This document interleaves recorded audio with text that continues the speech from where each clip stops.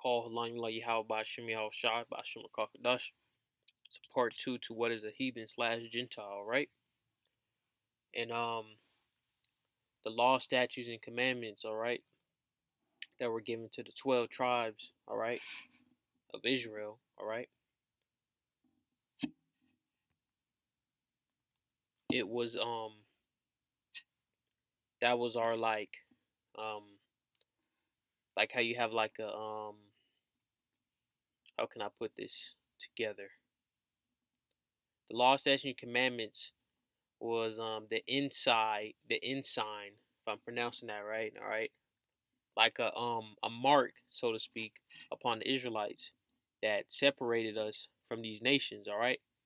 Having the law, statutes, and commandments, okay, is what is the one of the main factors why the Israelites were superior than the nations.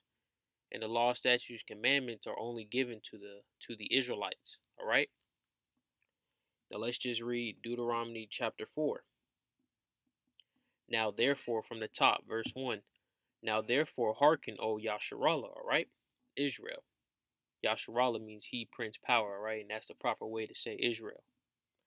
Unto the statutes and unto the judgments which I teach you, for to do them, that ye may live and go in and possess the land which Yahweh, the power of your fathers, giveth to you. All right. Ye shall not add unto the word which I command you, neither shall you diminish aught from it, that ye may keep the commandments of Yahweh your power, which I command you. All right. So the law, statutes, commandments are only for the Israelites. Okay. Clear cut, straight to the point. This is verse 5. Behold, I have taught you statutes and judgments, and even as Yahweh my power commanded me, that ye should do so in the land whether you go to possess it. Verse 6. Keep therefore and do them, for this is your wisdom and your understanding in the sight of the nations, which shall hear all these statutes and say, surely this great nation is a wise and understanding people. So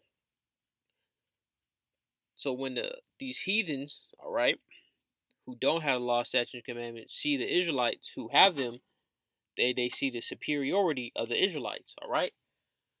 The Israelites become superior, all right, on a spiritual level through these law, statutes, and commandments. Now, on a carnal level, you got these Israelites, actors and musicians and athletes and so on and so forth.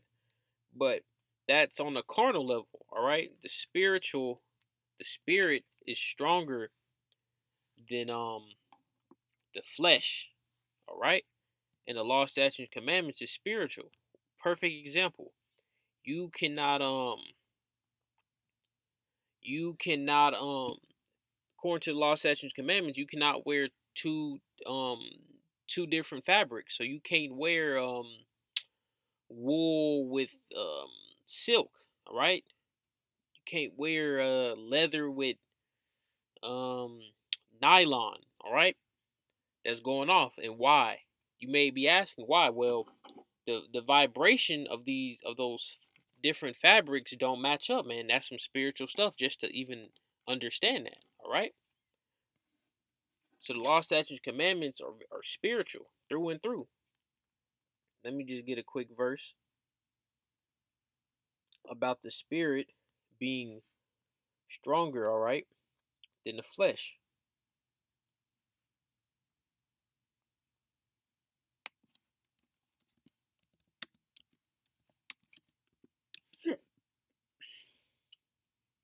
This is Matthew 26 and 41. Watch and pray that you enter not into temptation. The spirit is indeed willing, but the flesh is weak. All right? And that temptation, let's go into that word temptation right there, man.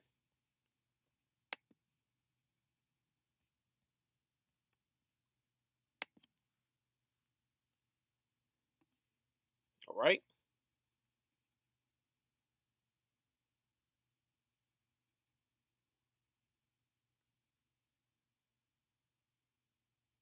Adversity, man. Affliction, trouble.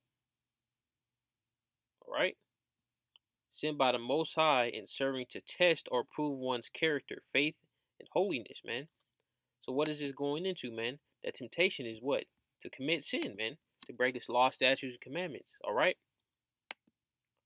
And the spirit, all right, is willing, but the flesh, man. The reason why we have to get new bodies, man. I believe Hebrews chapter 8 goes into that, man. I think Jeremiah 31 as well. All right. Talks about that. The second covenant, right? Where the Israelites get the law, statutes, and commandments written into, our new bodies, man. We're not going to be able to sin anymore. All right. And how the old, the Apocrypha, and the New Testament that talks about the Gentiles coming back to the law, statutes, and commandments, those are the Israelites, all right? Because the Israelites, if you are Israelite and you don't keep the law, statutes, and commandments, all right, you're a heathen, man. And I broke that down in the part 1 video, all right?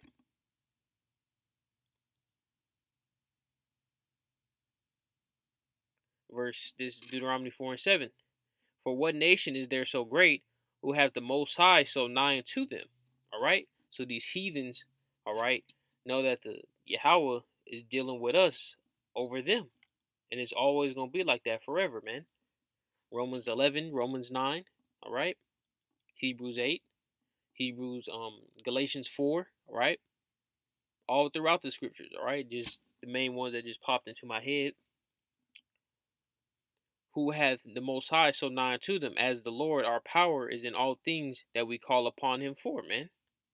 All right? What nation is there so great that have statutes and judgments so righteous as all this law which I set before you this day? Verse 9. Only take heed to thyself and keep thy soul diligently, lest thou forget the things which thine eyes have seen, and lest they depart from thy heart all the days of thy life, but teach them by thy sons and thy sons' sons. All right? So don't go off from these scriptures, man. All right? These laws, statutes, commandments. Now we're saved, of course, because of Yahweh Shai, Tawadi Yahweh Shem Shai, through faith and works, man. The law, statutes, and commandments is not going to save you, man. Now, we have to keep the law, statutes, and commandments to the best of our ability, man. But if you think, oh, I followed 99.9% of the law, statutes, and commandments, that means I'm saved. No, man, it's not going to work like that. All right? It works by faith. All right? And the building blocks on that faith is what works, man. So let's just dive into, all right? Let's see Isaiah chapter 2.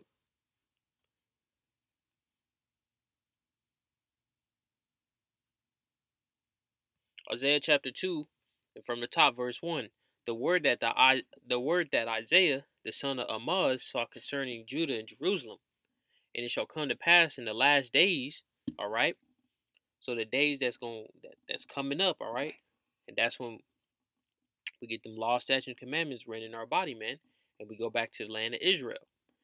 That the mountain of Yahweh's house shall be established in the top of the mountains, and shall be exalted above the hills, and all nations shall flow into it. So when the Israelites go back into the land of Israel, all nations are going to be in subjection to the Israelites. And many people shall go and say, Come ye, and let us go to the mountain of Yahweh, in the house of the power of Jacob, and he will teach us his ways. All right? So the Israelites are going to teach, all right, the heathens, all right? And we will walk in his paths, for out of Zion shall go forth the law. So the Israelites will teach the law to these heathens, man, all right? And they're going to keep it. And when they go off, they're going to get judged by the Israelites. And a word of Yahweh from Jerusalem. He shall judge among the nations, and shall rebuke many people. They shall beat their swords into plowshares, and their spears into pruning hooks. Nation shall not lift up sword against nation, neither shall they learn war any more. Verse 5. O house of Jacob, come ye, and let us walk in the light of Yahweh.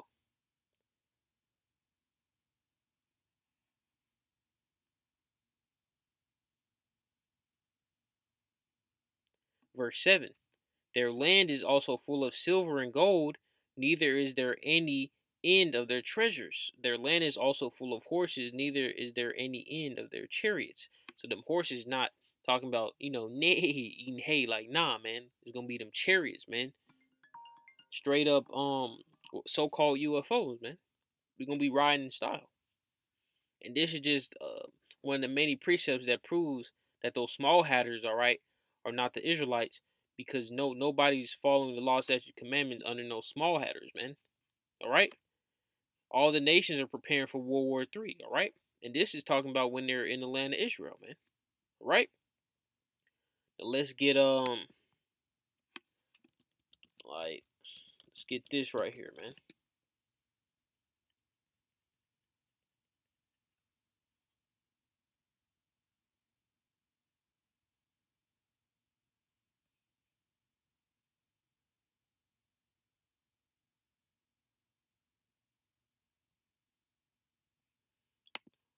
Isaiah 42, man.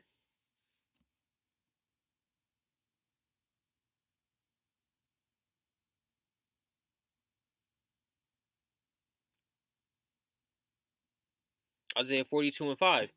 Thus said Yahweh thy power, he that created the heavens and stretched them out, he that spread forth the earth, and that which cometh out of it, he that giveth breath unto the people upon it, and the spirit of them that walk therein. I, Yahweh, have called thee in righteousness, and will hold thine hand, and will keep thee, and give thee for a covenant of the people, for a light of the Gentiles, man. And that's going to these Israelites, all right, that didn't have the law, statutes, and commandments, because that's the only people that have a covenant with Yahweh Ba'Shem Yahushua. Verse 7, to open the blind eyes. Why are their eyes blind, man? Because they're not keeping the law, statutes, commandments. They're not connected to Yahweh Ba'Shem Yahushua, right?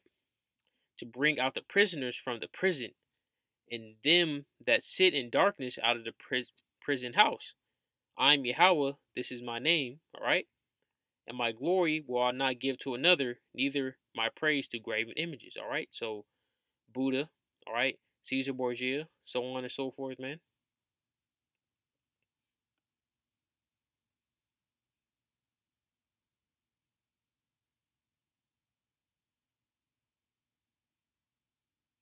Let's go back.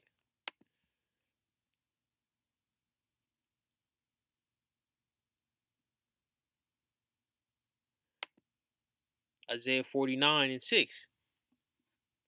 Scroll up a little bit. Isaiah 49, chapter 6. And he said, it is a light thing that thou shouldest be my servant to raise up the tribes of Jacob, and to restore the preserved of Israel. I will also give thee for a light to the Gentiles, that thou mayest be salvation to the end of the earth, man. Because why? The Israelites were scattered into all nations, man. And when they were scattered into all nations, all right, that's when they became Gentiles. And then, of course, you had Israelites that still knew they were Israelites, all right, and kept the law, statutes, and commandments. Verse 7. Thus said Yahweh, the Redeemer of Israel, and his Holy One, to him whom man despiseth, to him who the nations abhorreth, to a servant of rulers, kings shall and arise, princes, kings shall see and arise, Salakia, princes also shall worship, because of Yahweh that is faithful, and the Holy One of Israel, and he shall choose thee. All right? The Israelites. Thus said Yahweh, to an acceptable time have I heard thee. In the day of salvation have I helped thee, and I will preserve thee, and I will give thee for a covenant of the people, to establish the earth, the cause to inherit the desolate heritage. And that's the land of Israel, man. All right? And these laws, statutes, commandments in this second covenant that's coming up, man. Let's type in this word right here, man.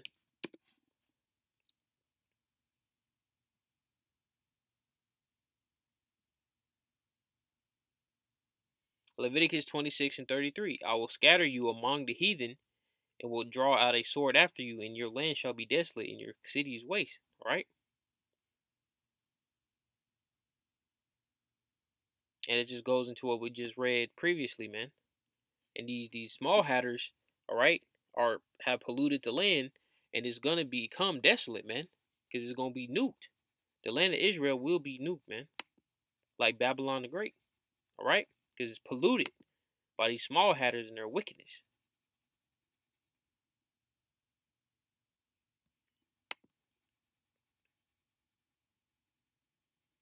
Goy, all right, heathen, Gentile, nation, people, all right. And as you can see here, it says nation, people, usually of non-Hebrew people, of descendants of Abraham, the Israelites, a swarm of locusts or other animals. All right. So that's all a heathen means, man. It can mean plenty of other things, man. Right? But you see these Christians, so-called Christianity, man, they come with that dogma, all right, saying that they pretty much um throw away the other meanings of heathen and Gentile, and then they slap on these actual heathens, man, like a fucking Edomite, man. You think a fucking Edomite's gonna get fucking saved, man? All throughout the scripture say these Edomites gonna get burnt the fuck up, man, after slavery. All right, you so-called white people. All right, so it's through, man. Romans 9:13, man. Let's get Romans 9:13, man.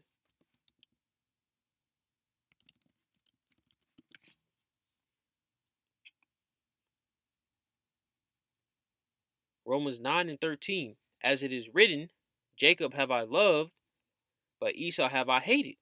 So the Most High hates a particular nation of people, all right? The Edomites, for the wickedness that is written in their DNA, man. All right? They literally come out the womb wicked, man. And this is not me just making it up, man. It's in the scriptures. What shall we say then? Is there unrighteousness with the Most High? The Most High forbid, man.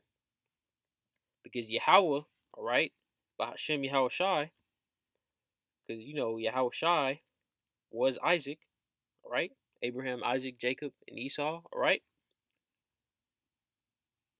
They created these fucking Edomites to be wicked.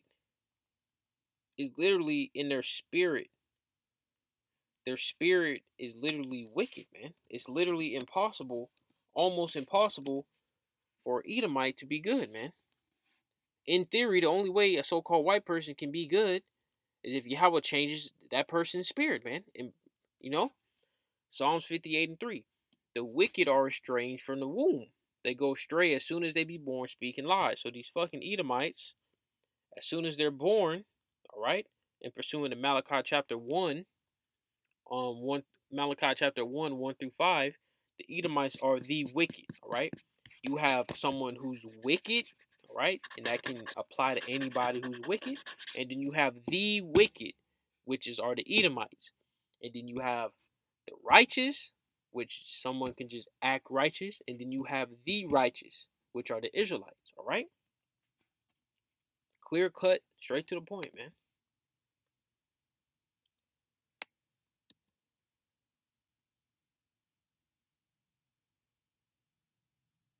Let's go to 2nd Esdras, all right?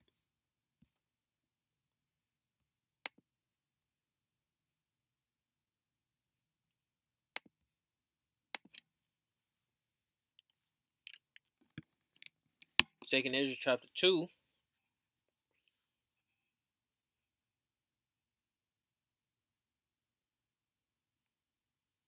And 7. Let them be scattered abroad among the heathen. Because, like I said, in the brothers, all right, the Israelites were scattered into all nations. So you're going to have Israelites speaking Chinese, looking like a so-called Chinese person, but they have the spirit of a so-called black person or so-called Hispanic person, or Mexican, all right, so-called, all right, because the Israelites were scattered into all nations on the planet Earth. You're going to have Israelites looking like everybody, man. And then once we get those new bodies, all right, we're going to be looking like Yahweh Shai, man. White woolly hair, dark skin, all right? let their names be put out of the earth. So the Israelites are being put to shame. All right, for they have despised my covenant. All right, so the Israelites. All right, in our past lives, we was on that dumb shit, man, and all Israel went off, man. Verse 8. Woe be unto thee, Ashur, thou that hidest the unrighteous in thee, O thou wicked people. Remember what I did unto Sodom and Gomorrah, man. And what's going to happen to Sodom and Gomorrah is going to happen to Babylon the Great, man. Quote unquote, the United States of America. It's going to be way worse, too, man.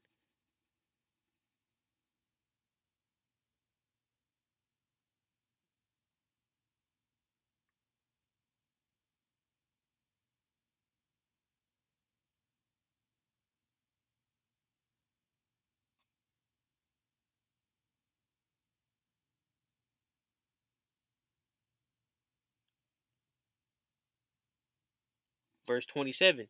Be not weary, for when the day of trouble and heaviness cometh, man, and that main trouble and heaviness is going to be Jacob's trouble, man.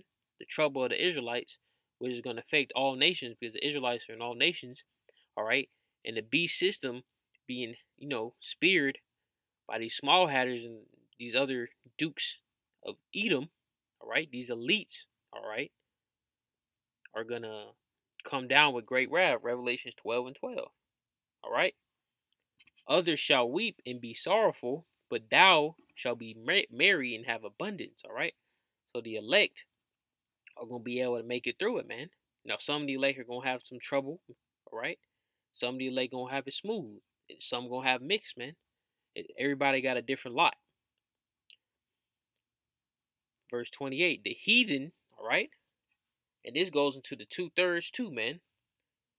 These 2/3, all right? These undesirable Israelites on this side, man. And these fucking Edomites, these Moabites, all right? These Persians, these Elamites, all right, shall envy thee, but they shall be able to do nothing against thee, said Yahweh. Why they won't be able to do nothing, man? We're going to have protection from the Elohim, man. We're going to have spiritual power, and Yahweh just working his magic, man. Perform miracles. Yahweh can have it to where you found a town, all right? You could just, it's Jacob's trouble, you walking, you hiking, find a little town, man. A little town, desolate. They got cattle in there, man. They got crops growing. They got canned food, man. And when anybody come through, people that come by, man, it could be a literal force field around the town, man. So if they get to a certain point and they touch that part of the of that area, man, and they get blocked off, man. A force field, or it could just be invisible, man. Like it's this anime I watched called what was it called, man? The Gray Man. All right, and one of the scenes it was a town, all right, and it had like a barrier around it, and you couldn't really see what was going on in the town, man. How it could have it to where a literal like illusion, man. It looks like it's just a forest over there, man. It's so much that it's so many possibilities, all right, that's gonna happen for the elect, man. Verse 29. My hands shall cover thee, so that thy children shall not see hell, man. All right? And hell is not a literal place, man, where it's a red man with a pitchfork and he poking you and demons torture. Nah, man. Hell is just a low condition, man. All right?